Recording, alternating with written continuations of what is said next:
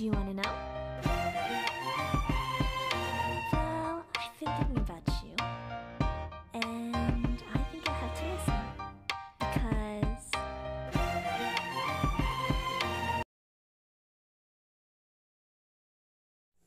Hi. In my previous videos, we discussed about the global requirements for online learning or distance learning. Prior to the pandemic, I have prepared this video. Now it is becoming a global must that online courses and online learning is required. That there should be no face-to-face meeting with a crowd of students. And I would like to discuss about the content development for online courses. Development of an online course involves creating modules into digestible pieces. We mean that in online learning, you have to develop content or course content which is digestible into pieces such as Module 1, Module 2, Module 3.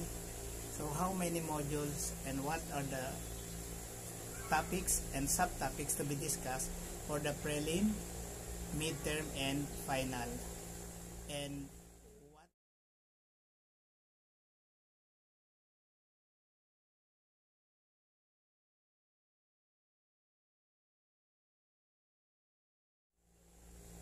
is the objectives and learning outcomes per module.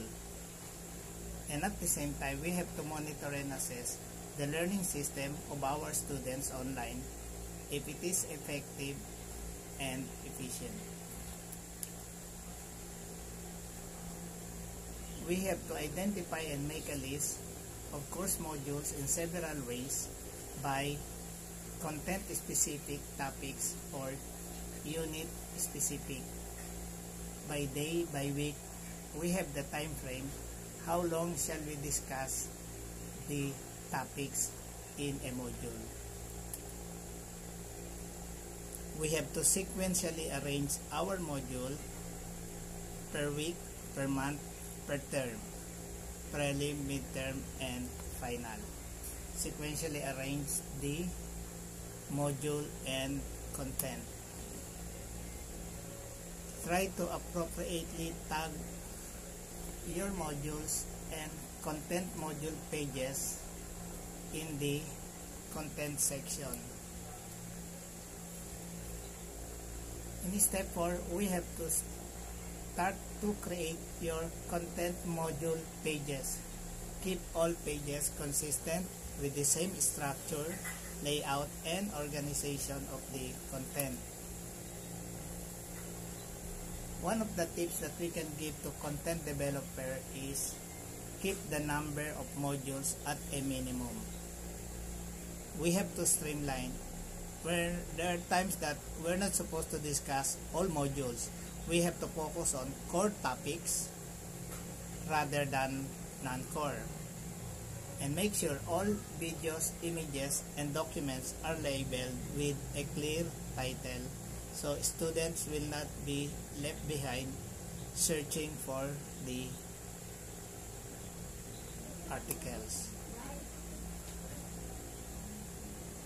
Now, one of the good tips here is to create a module labeled course document to store your syllabus, course schedule, and any assignment guidelines. Adopt a clear, logically organized, and consistent content module page structure, including well-named documents that indicate the type of activity, the due date or the time frame, and other required activities. Now, this discussion serves as an introduction to the module students are beginning. This is a chance for faculty to explain the focus of the course for that particular time period. And this is the introduction or the overview of the course. This is an introduction to the module for beginning students. for them to know and explain